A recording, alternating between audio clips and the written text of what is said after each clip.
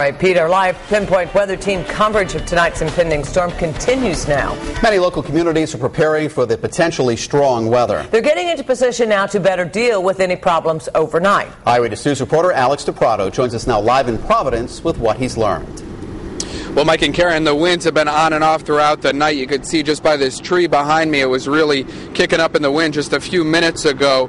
But the real concern is storm drains, as you see here now that leaves have started to fall and are covering them, clearing them for cities across the state is job one. The winds of change are blowing. You can see it in the trees. And soon it will mean heavy rain across the region, which is why Rhode Island's largest cities are preparing.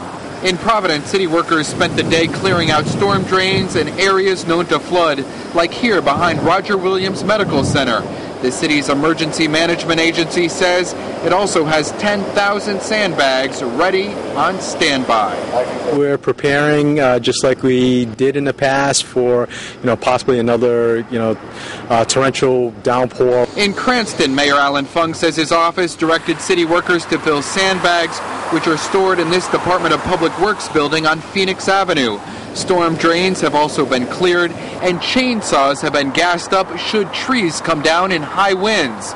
After the historic flooding in the spring, Fung says it is better to be safe than sorry. Every time we're hear, the word rain or potential flood, it makes everyone nervous, including me.